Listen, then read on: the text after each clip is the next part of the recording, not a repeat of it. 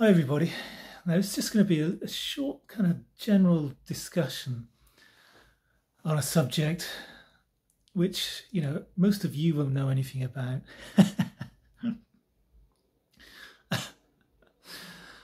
But the subject of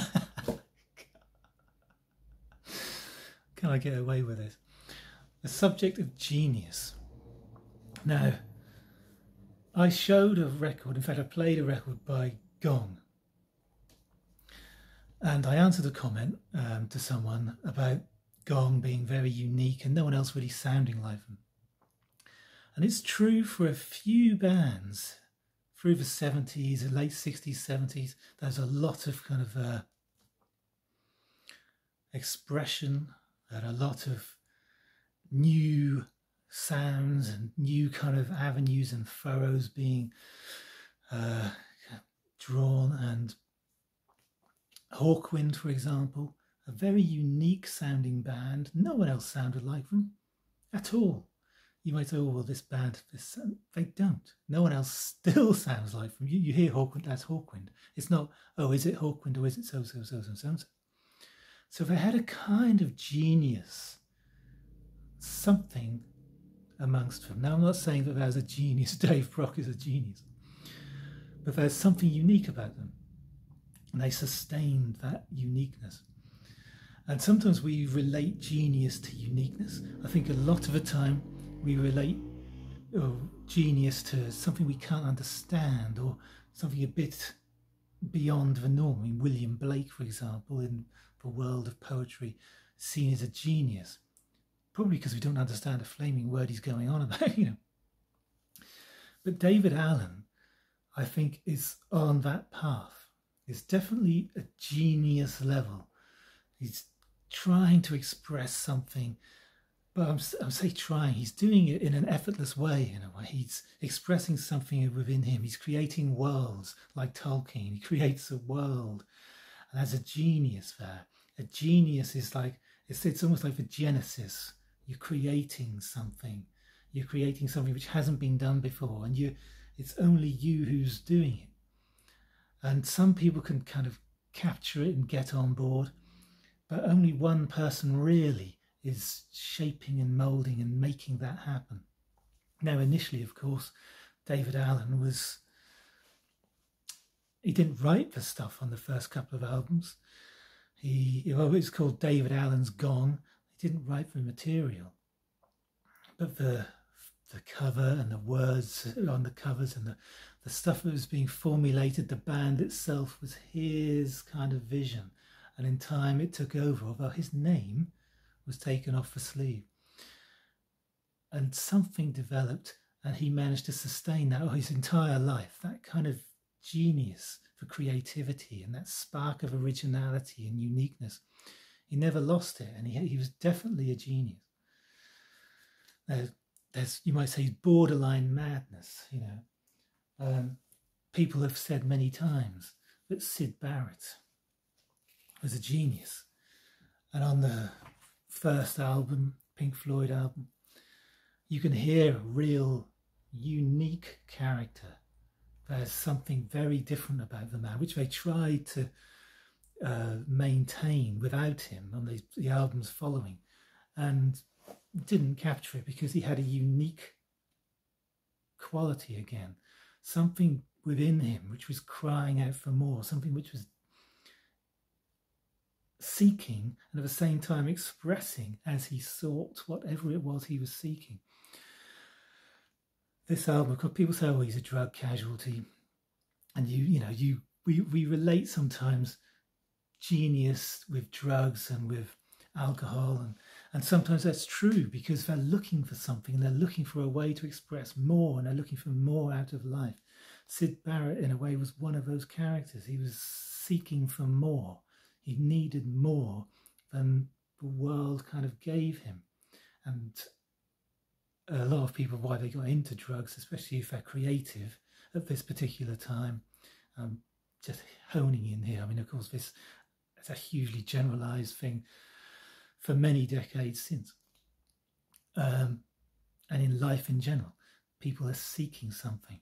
And so as a creative person who's seeking it. And you can hear the incredible genius of the man on his 2 albums. I mean, just on another planet. You know, he's reading James Joyce, and he's a very literature-based man, and he needs to express himself that way.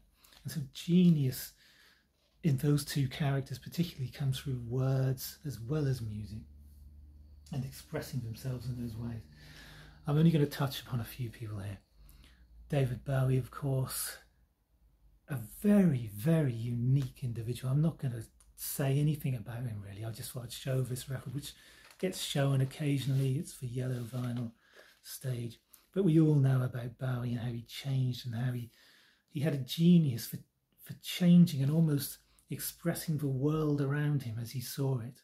He had a genius for the zeitgeist, if you like, for being the one who could almost direct and show the future. You know, he had a real genius for creativity as well. There's something almost mysterious about his development and about the way he changed. And even up to the very end, there was something very, very almost awe-inspiring about the man. Even just in his regular interviews and stuff, there was something about the man which he had something more than most people. Now, people would say Frank Zappa was a genius. And I think, yes, I don't think you could argue that. I think you couldn't really refute it in any way. I think he got bogged down, for me personally, got bogged down in the kind of the puerile stuff. And a lot of his records, they have similar kind of marimba pieces or glockenspiel or string pieces, which actually almost sound the same, you know. Various albums in the first few years. It wasn't until later when he started doing his own classical pieces and whatnot that you kind of, oh, you know. But even that had a similarity, but he was still, I mean, one of the greatest unsung guitarists of all time, if you like. Just, he should be up there in the top 20 guitar players of all time. He had, and again, this incredible ability to do something unique. And at a time, of course, in the 60s, at a time when, as I said earlier, that kind of thing was happening. It was just an explosion of creativity. And obviously you were restricted by your instruments and by what had gone before, but you were still able to express and develop. Of course, later on with new instrumentation, with synthesizers and whatnot, new sounds and new geniuses appeared. But were there so many? I don't know. I think people had a genius for certain things, but for true geniuses, I don't know if there are that many over the last 10 or 20 years. I'm probably just out of touch with it.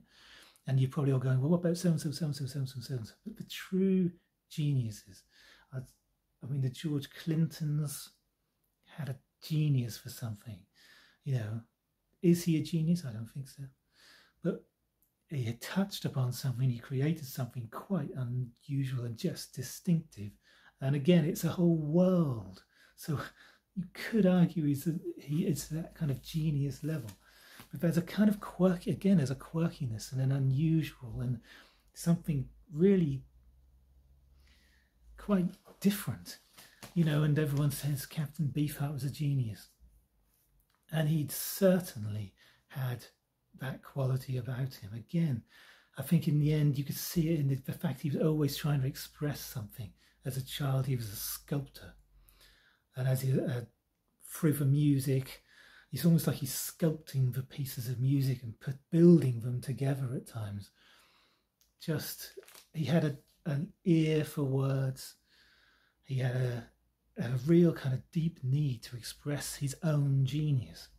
And of course, later on, it went into paint because of his illness and stuff. He couldn't really sustain the singing and that performance, that level of performance. And of course, he had his waving moments, but a lot of geniuses do. They come and go, they're up and down, they're exploring, they're looking for something new and different. Now, I just thought I'd show that particular record. I'm not going to go into huge details here. You know, we all have heard this stuff before, said. I think the word genius is bandied around far too loosely nowadays, liberally. Everyone's a genius, but there are elements of genius in things.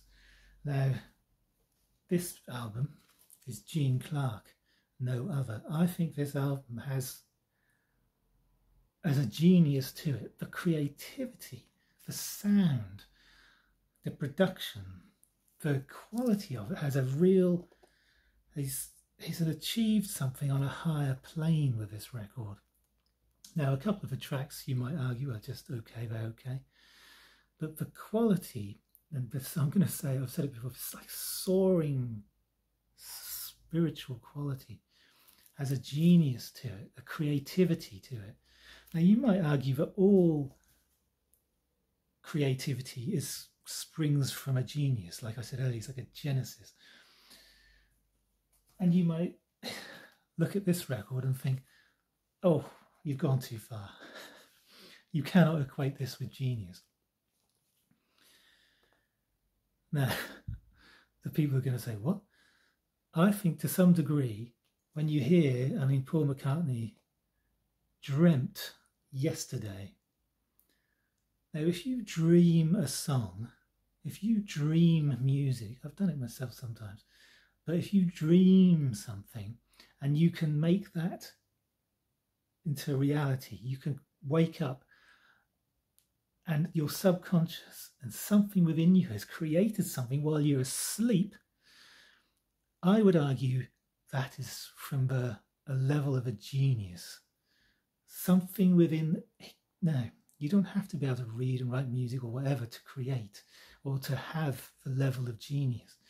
But there's something within McCartney which had a genius. I mean, you consider the records that they released and the songs, the albums, Lennon and McCartney in particular, their writing was just exceptional at times and was incredibly of another level. Now, of course, it was enhanced by George Martin and all the rest of it. And there's all sorts of stories and arguments we could all talk about, heard a million times over. But I think there's an element of genius in you're asleep and it's like a gift. And that's what I think the level of genius is. Sometimes it's like a gift. It's not something that everybody has. But to be able to wake up and write yesterday from dreaming is genius level in my eyes. I'm not saying everything he wrote because it wasn't. And the same with all these artists. Not everything they did was of a standard or of a place which was of that kind of distinction. Another artist, in a way, falling into the same area, if you like, is Hendrix. I mean, what an incredible, incredible guitar player. A genius of the electric guitar. Unequalled before or since. So unique to himself. You know, I mean, if he was born 20 years later, maybe he would have been more like the Malmsteens of this world. But there's just, again, from nowhere, from within this man, from this need to express, this, sitting in the bathroom because he loved the sound of the acoustics. I get it. I know what that feels like when there's those moments of just, this is what I need and this is what I want and this is what I need to express within me. And it doesn't have to be recorded and it doesn't, but you want it and you feel it at the time and you have it and it's there with you. And, you're almost seeking those times. And this guy had it in spades. I would argue that the second album is actually almost just a cover version of this album. And I would say he touched upon great moments. I wouldn't say everything he did was brilliant. And I think he was always seeking it. And I think sometimes the drugs affected it, of course. He's always able, you just have to watch the guy play. And it's from a place which most mortals cannot reach or cannot touch. But they can be touched by and be moved by, like, wow, that guy is incredible, absolutely incredible. And just finally, I mean, there are so many people you might say, but what about so-and-so, so-and-so? I'm just touching on something. This video, guys, has gone on long enough.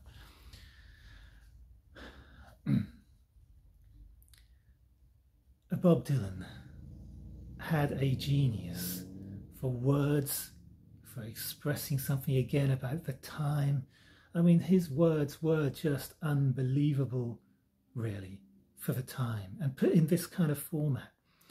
If he was a poet, he would have been overlooked. But singing with a guitar in a folk kind of style, he touched upon something, and he had something. There is no doubt about it. The guy had something. I'm showing this as my signed copy. It's been a while since I've brought it out, isn't it, guys?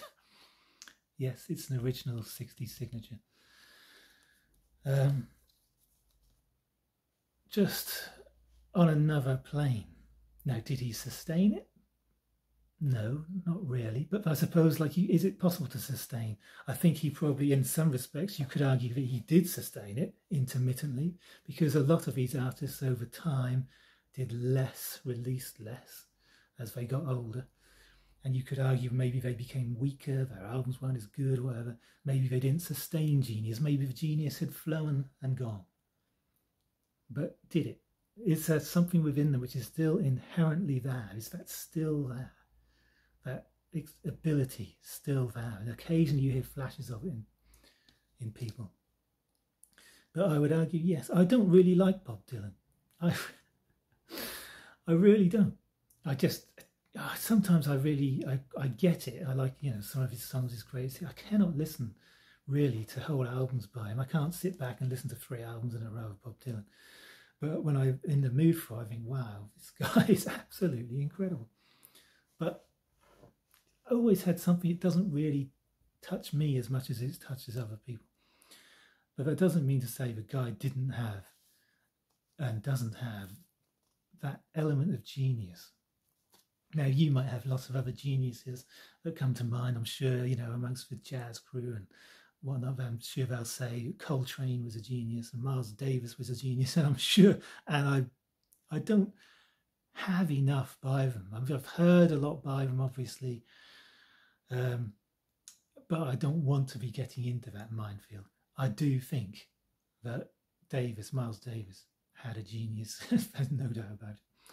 But anyway, that's it. I'll see you all later and see just what do you think. Let's do some follow-up videos. Anyone else got any more geniuses they want to come up with? I'll see you later.